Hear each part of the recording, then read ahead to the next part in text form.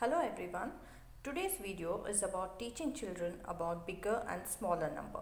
Generally when children start writing and recognizing numbers, they just see it as any symbol.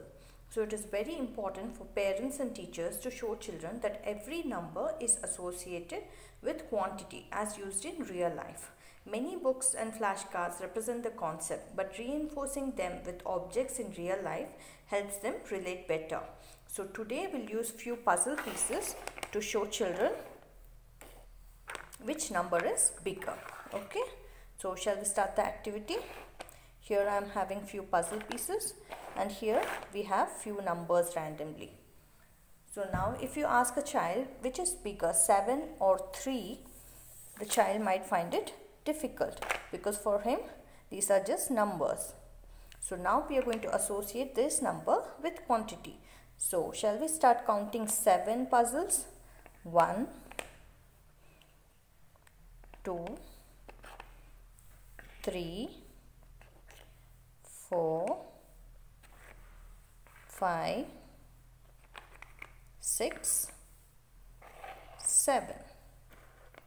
So here we have 7 puzzles. Now shall we count 3 puzzles? You will count 1, 2 and 3. Now which number is bigger? Which has more puzzles? Is it 7 or 3? Yes, 7. Isn't it? See, now it's very easy for the child to relate the numbers. Now it sits in his mind that 7 means there will be many and 3 will be lesser than 7. Okay. So now if you ask the child which is bigger, 7 or 3, it is going to be 7. Shall we repeat this with 2 more numbers? You can use even buttons or chocolates or biscuits to do this activity. Now we have 2 numbers. This is 2 and this is 5. Shall we count 2 puzzle pieces now? Count as I keep 1, 2. Shall we keep 5 puzzle pieces now? 1, 2, 3, 4 and 5. Now which number is bigger, 2 or 5? Yes, 5, because it has more pieces of puzzles. Okay. Now shall we remove the puzzle pieces? Now which number is bigger, 2 or 5? 5 is bigger than 2. Okay. Now after relating it with the objects, then you need to reinforce the same thing with any worksheets. Okay. When a child has a pen or paper, how will the child remember without any objects? Now I have taken a number line from 1 to 10 and I have drawn circles according to the size. Okay.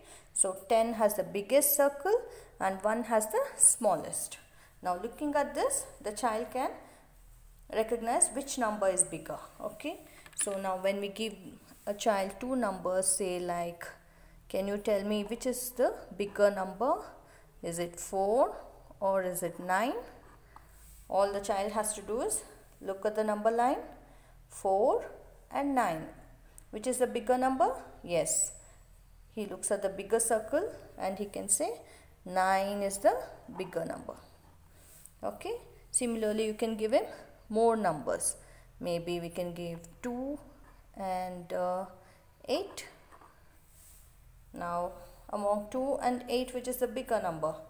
Ask the child to look at the number line, 2, 8. Which has the biggest circle? 8.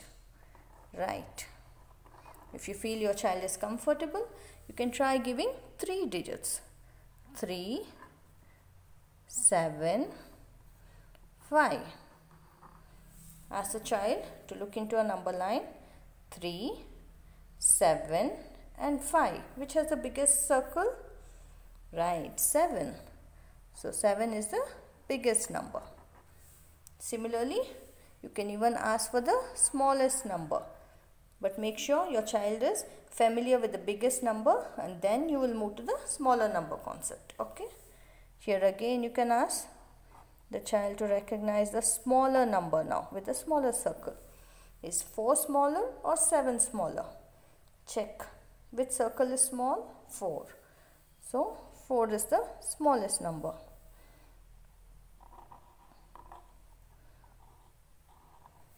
Which number is smaller, 8 or 3? Look at the number line. Which has a smaller circle, 8 or 3? 3, correct. Okay, so this is how your child will learn to identify the smaller number and the bigger number with the help of this number line. Okay, try doing this. You'll have a lot of fun. Okay, thank you. Bye-bye.